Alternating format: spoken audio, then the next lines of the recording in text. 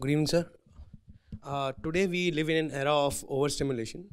Uh, we are constantly attached to our mobile phones, and millennials nowadays having issues like they are very much doing doom scrolling on their phone.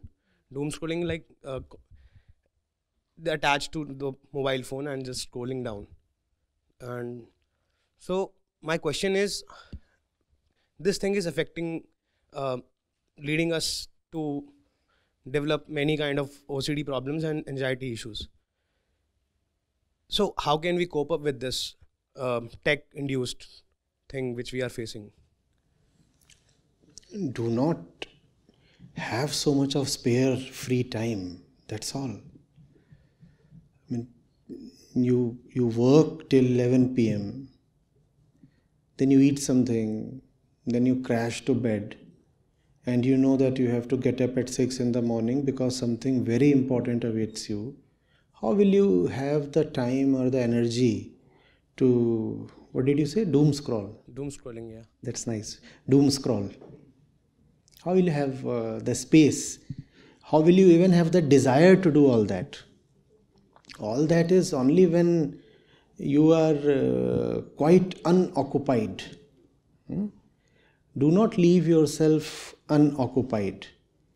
Remaining purposeless is only for those who are close to perfection. Having free time is only for those who are inwardly free. If you are not inwardly free and you give yourself free time, your free time will annihilate you. Freedom is only for the free. Inwardly, you are still slave to your body, your hormones, to all the social influences. And outwardly, you have been gifted a free mobile phone, free data, a free bed to lie on, and a lot of free time.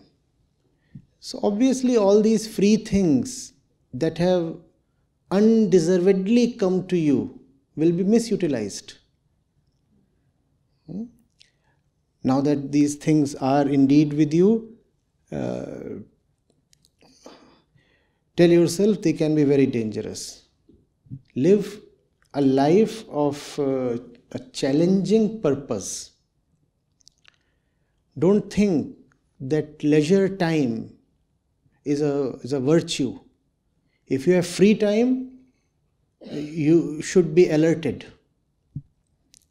You should have more tasks than your time allows. It is the weight of those tasks that will keep you on track. If you give yourself undeserved freedom, that's the worst thing you can give to yourself. Remain humble. Know what you deserve and what you do not. We do not deserve all these leisures and luxuries.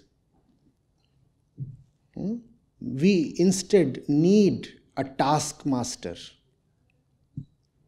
If you can be internally disciplined, if you can be your own taskmaster, wonderful. Else, appoint yourself a taskmaster. Go to someone, fall at his feet, and beg him to drive you with a whip. I know all this will sound quite obnoxious to all the free minds here. I have to actually go to someone and ask him to lash me with a whip. Yes, that's what you must do. Do we deserve to be our own masters? That should be our desire and our destiny. But unfortunately, that's not our fact. If you are given freedom, you are bound to misuse it, because it's like giving freedom and power and authority to a drunken one. Freedom should be first a thing of within, and only then a thing in your hands. Otherwise, the results are catastrophic. Doom scrolling. Think of this person. The mobile phone is actually a very sophisticated computer, right? That you're holding in your hand. It's a very fine product of man's mind. And who is holding it? A beast. Is that not the case? 99.99% users of the mobile phone, do they know a thing about the phone? Do they know? Except for the user interface, what do they know of? But they have it in their palm, as if it's something so ordinary, so cheap. And economics of scale is indeed providing that wonder of technology to you at very cheap rates. Left to yourself, how many years will you take to make that mobile phone? How many years? Okay, how many centuries? How many millennia? Left to yourself, how long will you by yourself create that mobile phone? Never. Now that's the problem. We have received almost for free something so precious, and that's the gift of science. But we don't respect science. We don't respect science. That mobile phone comes from a certain sophistication of mind. It is a product of intelligence. But we respect neither sophistication nor intelligence. So a very sophisticated thing has been given to a rather crude fellow. And what does he do? Doom scroll. Doom scroll. So that's what he will do. A scientist is not going to do that. The fellow who makes the chip is not going to do that. The fellow who is constantly endeavoring to discover is not going to do that. The inventor is not going to do that because he is busy with inventing. Obviously. But the fellow who gets it almost for free will be watching all kinds of rubbish on the phone and continuously for hours on end. Do you see this? Huh? We live in a peculiar state. We are beasts within, but have been gifted greatly sophisticated technology. So the gorilla is walking around with a computer and is flying an aircraft. Obviously, he'll bomb the whole earth to destruction. Internally, he's just a gorilla. And gorillas we all are.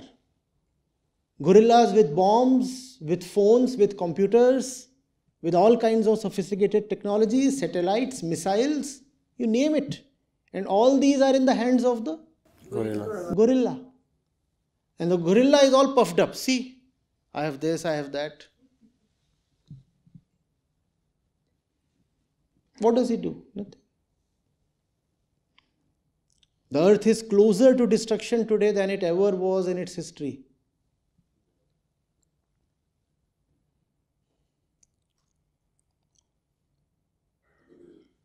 More than 70% of internet traffic is for destructive or wasteful purposes.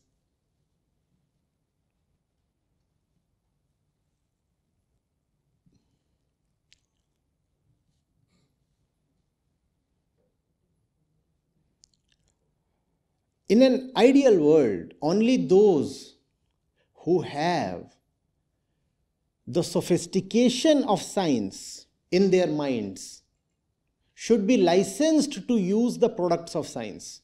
Those who are gorillas within should be allowed the life of only a gorilla. They should be left to the jungle because that's where they belong. See, inwardly you are already a gorilla. So we are packing you off to your native habitat. Go and live on the treetop. That's where you belong. You don't deserve to fly on a jumbo jet. Even to hold a computer or even to speak into this mic, I must first of all have a determination, a dedication, a love for intelligence, for knowledge, for realization, for discovery. I must have a spirit of inquiry. Only then I deserve to use all these things, no? Is that not fair? I hate inquiry. I'm a deeply superstitious person. And yet I am using all the blessings of science. That is not fair. That is not fair. You should get what you are.